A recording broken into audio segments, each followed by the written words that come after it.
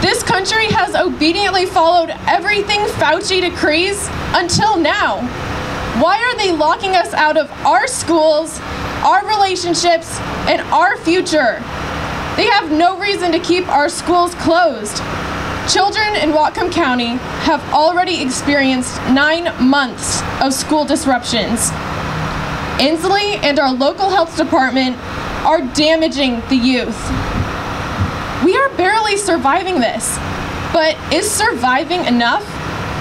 Last month, researchers from the University of Washington and the University of California published a striking study.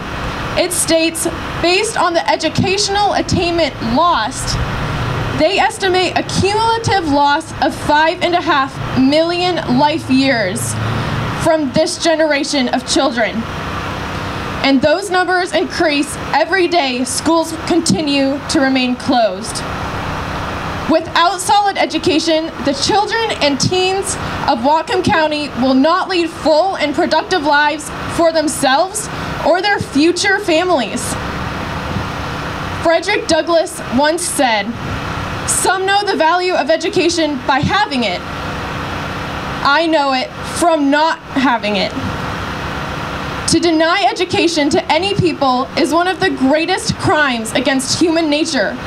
It is to deny them the means of freedom and the rightful pursuit of happiness.